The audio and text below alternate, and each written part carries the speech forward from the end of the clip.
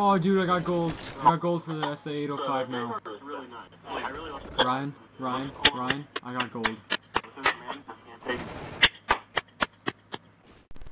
Hey guys, what's going on? It's your White Pig King with another gold gun today. Today I have the SA-805, and this is a really good gun.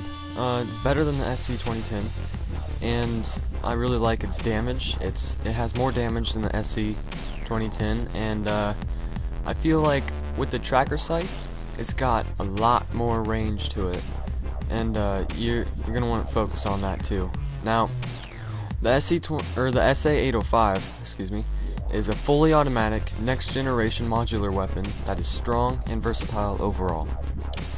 Now, it's stronger than the SC-10, I'll tell you that, and it has more control than the SC-2010. Point blanks, I would really suggest that you do a 3-round burst with ready up and quick draw. 3-round burst because, you know, it really just gets the bullets out there really fast, and I want ready up, so, you know, be honest, you never really expect them to be around the corner. You just see them there and then boom, it's just instinct. And ready up would really help you with that. Same with quick draw, because if you're used to aiming in to try to get point blanks, then you're going to want quick draw to help you aim in faster, be more accurate with your 3 bullets, because, you know, if you don't hit all of your 3 bullets, they ain't gonna die.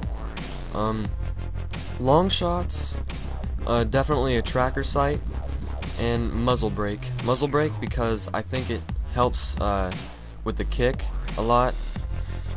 Definitely focus does too. It helps weapon sway, which would help you overall. And it has more kick, but I found it easy to learn how the kick worked. Like, the SC-2010 didn't really have the most kick, and the SA-805 did have some kick, but I learned how the kick worked, and I found ways around missing a bunch of bullets by figuring out which way the gun would go and correcting it before the next bullet came out.